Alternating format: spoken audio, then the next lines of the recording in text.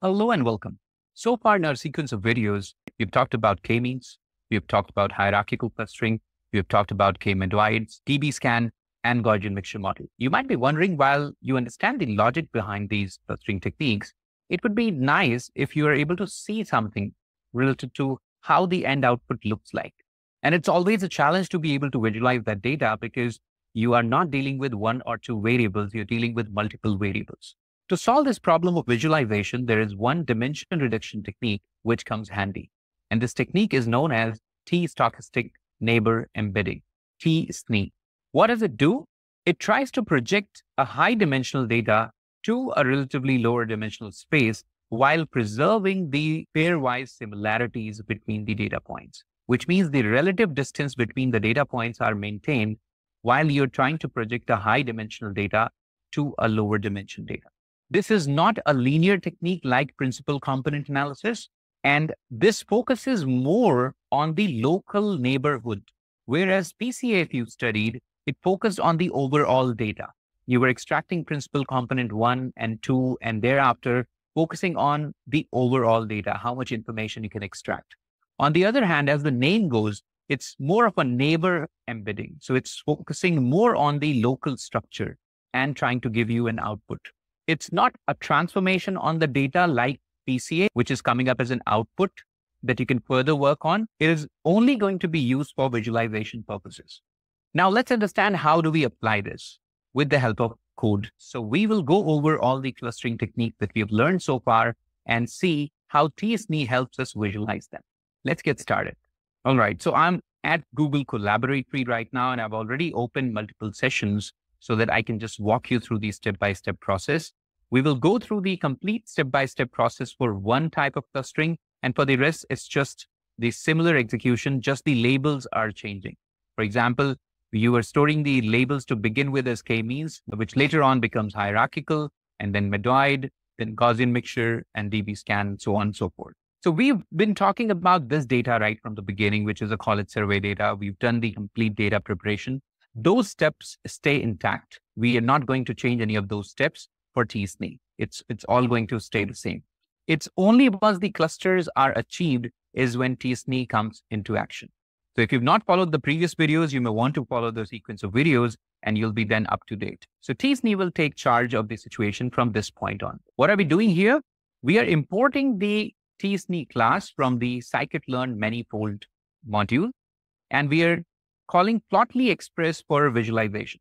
This is a little better visualization, a little advanced visualization compared to matplotlib and seaborn. So we'd want to use this here. Just like we instantiate principal components, we can instantiate t-SNE also. We have to mention a number of components. Now, number of components is basically going to be the number of dimensions to which the data will be reduced. If you realize our data originally had multiple columns. So we had 11 columns to begin with. And we are saying that we want to project this to only 2 dimensions to begin with. And later on, we'll do to a 3D as well. We are mentioning a random state because t-SNE is stochastic in nature. As the name goes, stochastic means it's random in nature. So if you keep on refreshing your code, you may get different results. That's why this random state will ensure that our results are consistent. Now we are adding 2 new columns to our prepared data, not the original data, but the cleaned data, which we called as DF treated. The first column would represent first dimension, and the second column would represent the second dimension of t-SNE. Where would this come from? When we do a fit transform on t-SNE is when we will get these 2 columns. If I show you the head of the data after executing this line, this is how it looks like. We have 2 new columns added to our data. Now we are saying we will bring the labels to this data frame too. And because we're going to be using these labels as the color or the hue, we have to convert it to the object type. Now, this is a mandatory requirement for t-SNE that if you want to bring the cluster labels as hue, you have to bring them as strings or objects. That's what we are doing here. And then we are using the scatter plot from plotly express. It's called scatter. We mentioned what do we want on the x-axis. It will be one of those reduced dimensions from t-SNE, and y-axis would have the other dimension. The hue or the color would be as per the cluster labels. And then we are just mentioning the labels as we want to display on x and y-axis and a title for the plot. We are setting the marker size, which is nothing but the size of the points that we will see. And we don't want any color bar. So we are just disabling that. Here's the outcome that you get. Now, if you realize, it has given a legend where it says cluster 1 is here, cluster 0 is somewhere in between, and cluster 2 is here. And there are some exceptions here. For example, some green dots you see here for cluster 2, some blue dot you see here for cluster 1. There could be some exceptions. Remember, all these techniques that we discussed, except for DBSCAN, none of them was capable of handling outliers. So you may have extreme values, which you will end up labeling something or the other. But it kind of suggests that between cluster 2 and cluster 1, there would be cluster 0. Let's see how our raw output was. So if you see, cluster 2 were the best colleges. Cluster 0 were the second in terms of the ratings, and cluster 1 were the colleges which were the worst. So ideally, we should have cluster 2 on one side, cluster 1 on another side, and cluster 0 somewhere in between, because that's how we see it in terms of ratings. Cluster 1 always had the most poor ratings.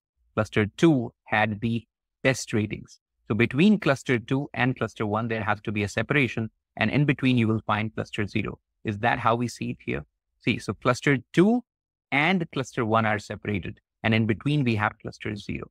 Now, there is no meaning of this x-axis, as in you might be wondering that cluster 2, if the best, it should be on the right. No, that's not how the axes are. This is a transformed space that we are looking at. So you should just look at the relative position, not in terms of scale or numbers. So we once again conclude that cluster 2 on one side, cluster 1 on another side, and they have the maximum difference.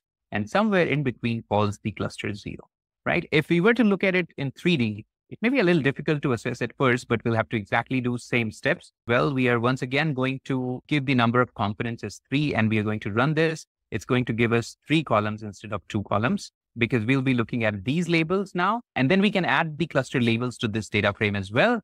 And then finally, we can do a 3D visualization. There's not much of a change in terms of code. It's pretty much similar. It's just that in case of 3D, you'll also have to pass the third axis, which will be the third dimension in your data, right?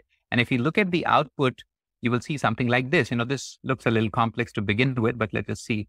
Do you get a sense that somewhere in this 3D, green is on one side, blue is on another side, and red is somewhere in between? And if that is the case, then isn't it something that we saw here as well, right? So it's just a different angle from which we are looking at the 3D. It's kind of conveying the same information. Of course, 3D becomes a little difficult to present and understand because it has a depth element too. If you kind of rotate it a little bit, you'll be able to see that you get an impression that, you have more of greens on one side, more of reds in between, and blues on another side, right? So it's one and the same thing. Let's just see the output for hierarchical clustering. It's the exact same process that we have followed, and we are going to look at the 2D. Now, if you see hierarchical clustering labels that we got were imbalanced for class 2. It was only 5 colleges that were given this particular class, and remaining 2 clusters were kind of comparable, right? So if we come back to this, you can see that these are the 5 labels here for colleges given to cluster 2. Then you have this in blue and this in red. And there could be, of course, such cases like, extreme values, which are given one or the other label for sure. So let's understand this here. In this case, again, class 2 or the label 2 was the one which was the lagging most. Label 1 was the best, and label 3 was somewhere in between. So the 1 should be on one side, 2 should be on another side, and 3 should be somewhere in between, because this has values in the middle, not as high as 1 and not as low as 2. Is that how we're getting it, right? So if you see, it's one and the same thing. So you have cluster 2 on one side, cluster 1 on the side, and 3 is somewhere in between. Just like here, 3 is somewhere in between. That's how it's supposed to be in terms of that. And once again, if you look at this in a multi-dimensional space, of course, zoom in and you can see that these are the 5 points here. And here also you get an idea that, and of course, there are places where blue and green are kind of overlapping, but red is largely on one side and it's separated from green, and blue is somewhere in between. So again, the logic of clustering was different. It is able to cluster, but the labels could differ. And this is unsupervised learning. So there's nothing right or wrong. You're just exploring the patterns in the data. Then we also discussed the medoids clustering, and this is how the output for medoids, right? So medoid, if you see, is a little different in terms of shape. It's kind of that green is being enveloped by the red points here. Blue is on one side, green is on another side, but green is kind of enveloped by the red points here. That's how we get the output. If I show you the 3D visualization for medoids, it looks like this again. So do you get an impression that green and red are kind of mixed up and blue is on another side largely? See, blue is kind of separated. Red is coming to the front here and also located at the back. So green is somewhere in between, blue is on one side and red is enveloping the greens. That's the kind of impression you get here, okay? Let's look at the same thing, the Gaussian mixture model. So when we come to the Gaussian mixture models, again, you can see that Gaussian mixture model was a soft clustering technique, right? So it will be totally flexible with the points kind of overlapping here and there. And you can see that there are some blue points here and some blue points here, green points in between and red points in between. So Gaussian mixture model was a very flexible approach to clustering. And that's why you could see a mix of points everywhere. Once again, remember, Gaussian mixture models too are sensitive to outliers, right? So when you have outliers, they'll be given some or the other label for sure, and it may not be the best label, right? So you could have such exceptions here. And if you look at the 3D, I'll just scroll down a little bit. If you look at the 3D here, what do we see? So we see a lot of mix here, right? So you can see blue is here as well, green is here, and green is somewhere here as well, and red is somewhere in between. So you kind of get the same impression, right? So it's more spread out kind of clusters that you see. So far with the conventional techniques like means, medoids, and hierarchical, we were getting a very nice separation. But there could be such data sets where a mix actually makes sense. You know, this point could still belong to the red cluster because of the red Gaussian. And that's what this proves. So the style is very different. Now, finally, we come to DBSCAN, but DBSCAN is something we did on a different data set, right? And now DBSCAN was smart enough to be able to point out the outliers with a -1 category. And you can see there are some dots here which have been pointed out as outliers. So we discussed the concept of core points, the boundary points, and the outliers, right? So core points, of course, join the clusters. Their boundary points or the neighbors also join the clusters, but outliers are segregated. And this is what is happening in this particular case. If you recollect the kind of distribution we got, we had about 52 outliers, and this is how the labels work. So if you look at the 3D representation of the same, this data set is different, right? So you can see this forming clusters in a very, very different way, and it's pointing out outliers. Now, you may not be able to visualize and say that why is this point an outlier? Because see, if you look at it like this, it looks like green and blue are all overlapping.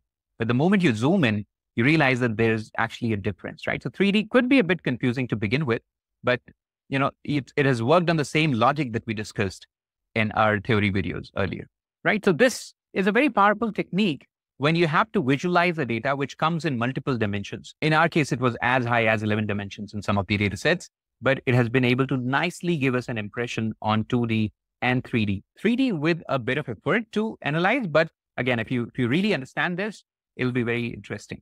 Right. Hope you get further clarity on the clustering techniques. We've done it quite a lot so far. Knowing 4 or 5 clustering techniques is not something which is very common or everybody does, but we've covered all that and hope you'll be able to apply this at the relevant situations in the real world.